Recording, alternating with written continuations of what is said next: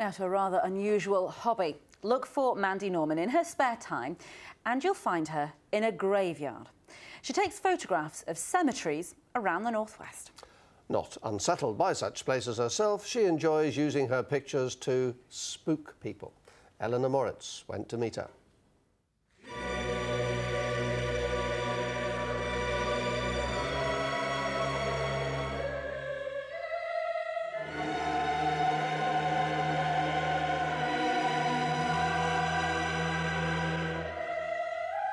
Most of us are brought to cemeteries through grief, but Mandy Norman likes them. In fact, she's become quite passionate about them and sees them through different eyes to most of us, documenting that with her camera.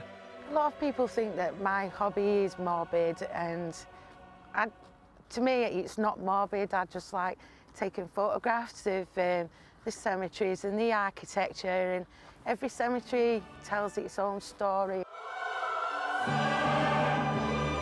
Mandy isn't a professional photographer. In fact, she works at a shopping centre.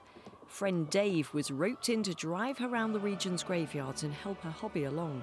At first, he wasn't impressed. To be honest with you, initially I felt very uncomfortable and the thought of going to a cemetery, and I kind of tried to get out of it at first, because it was like, no, I don't want to do that.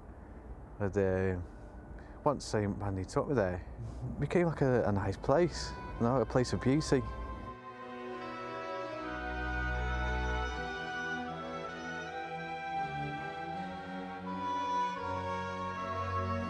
If you take a photograph that a person can react to, even if they find it shocking, then that makes me happy.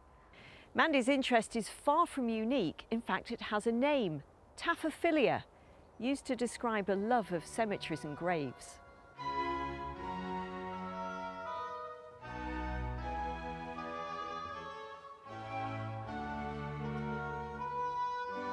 Cemeteries are not a place to be scared of.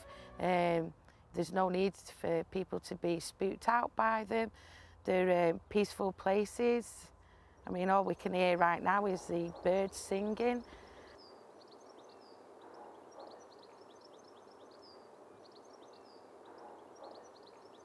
I wouldn't say that I was goth, or I wouldn't say that I was a horror chick. I'm just me.